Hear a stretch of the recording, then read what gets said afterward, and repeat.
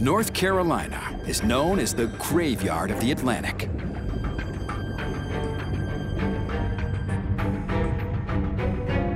Thousands of shipwrecks along the coast attract visitors from around the world. Divers can watch the abundant marine life that occupy the wrecks. But one diver's dream quickly becomes a nightmare.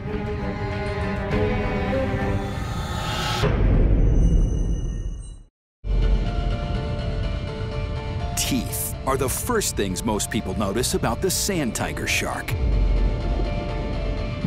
And along a shipwreck, just about 20 miles off the North Carolina coast, one diver gets an up-close view. What we're seeing here is the sand tiger shark. Even though these sharks look really kind of scary with these teeth, these are really the kind of teeth that are meant to catch a fast-moving fish and keep that fish in their teeth. Growing to lengths of more than 10 feet, sand tiger sharks hover around North Carolina's shipwrecks.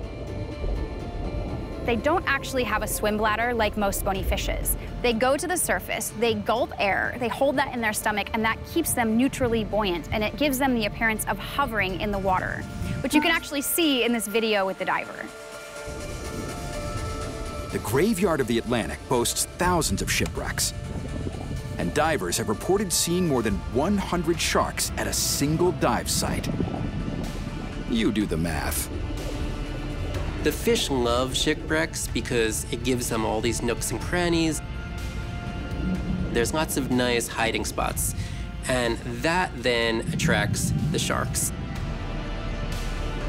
But if the sharks are attracted to the fish, why did this shark approach the diver? Sharks like to approach from behind to surprise their prey. One of the most important things to do when there are sharks around is to keep your head on a swivel. So you want to look in all directions at all times, as much as you can.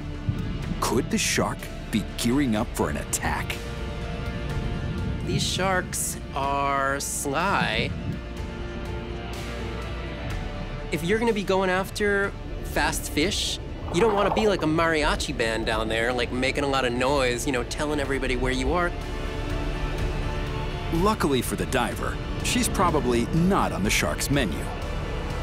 This shark was not drawn to the diver. This shark was drawn to the wreck and to the fish around the wreck. It's hard to know what the shark was thinking, but the diver's reaction was spot on. She seemed to turn calmly to the shark. She held her ground. The shark swam away. She didn't panic. In most cases, divers have nothing to fear from the sand tiger shark. But accidents happen. In the summer of 2018, 2 children were bitten in the surf along New York's Fire Island. A tooth extracted from the boy's leg revealed the culprit. None other than the sand tiger shark. No recorded sand tiger shark attacks have been fatal, but there is something special about them that's downright creepy.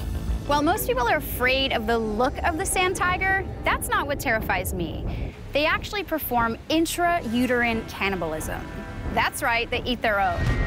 They produce pups in 2 uteri, and in fact, the largest and strongest embryo in there eats all the others, and then in fact, only 1 pup in each uterus is born.